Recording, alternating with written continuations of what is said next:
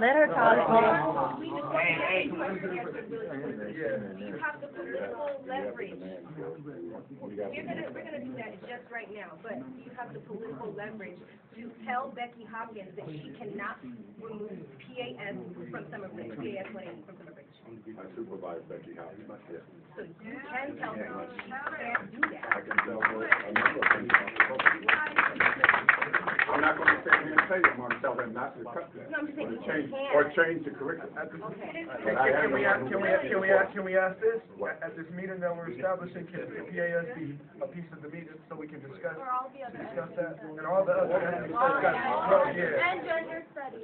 Can that be included in our meeting? The meeting is set, yeah. You can talk about anything you want at that point in time. What we basically come to understand here is that we know that the vice president here is not going to be able to address our demands right now, right? In the hallway right now. Although he did say that he wants the university, the Cal State LA system to stay accessible and affordable. I think that we all disagree that it is accessible or affordable. And by the stories that have been said here today, I would say that the administration is inaccessible as well. So what we're doing here today is that we're demanding that a meeting be made between the community